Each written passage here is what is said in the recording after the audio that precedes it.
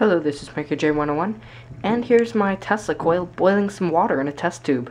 It actually works quite well. I'm not really sure how efficient it is, but it works. But I basically just have the high voltage lead going right up underneath there, and it's actually making the glass glow, and that's what the light is.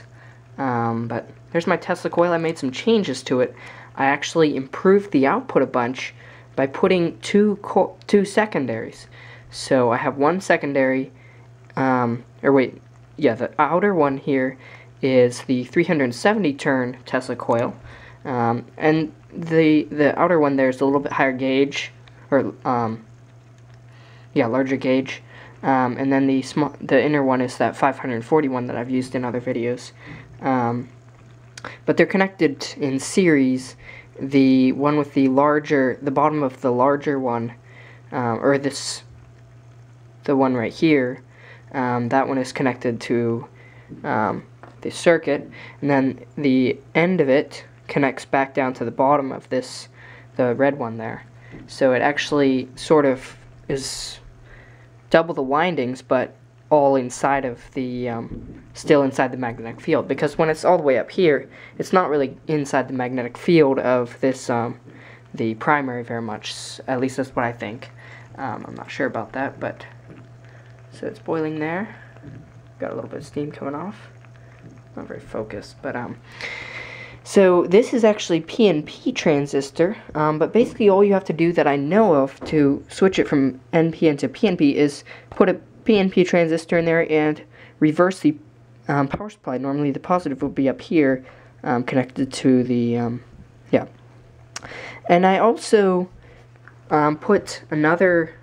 put more LEDs in the opposite direction, and actually the ones that are normal in the normal direction, those ones actually burned out. That's why there's dead ones there, and the other ones are the ones that I put in the different direction, and those are still working. So but this is running on those two 12-volt batteries connected in series with the 24 volts on my power supply. So maximum voltage is going to be about 48 volts, but it's only running at 34 right now. But when I turn it off, it jumps up to 47.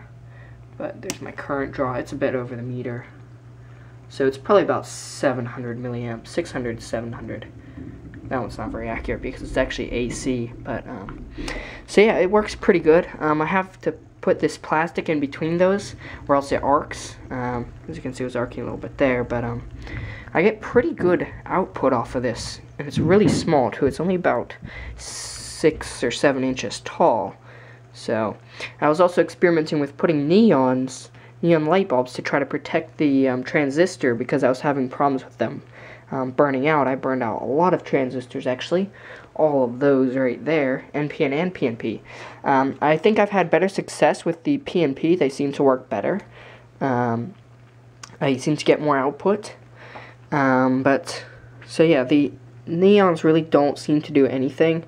I don't know why. But so yeah. But the high voltage actually does fry the tubes a little bit there. As you can see, that one's kind of cracked up. That one as well, and that one. But so I'll just show you the output here.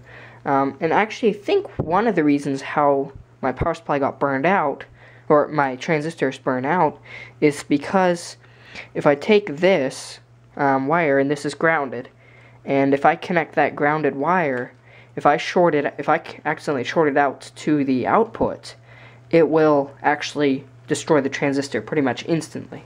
So I have a 1K resistor in line with this ground lead, and that protects it from too much current going through the transistor. So that's a little thing that I found out there. But I'll just show you the arcs here. Let me disconnect it from the...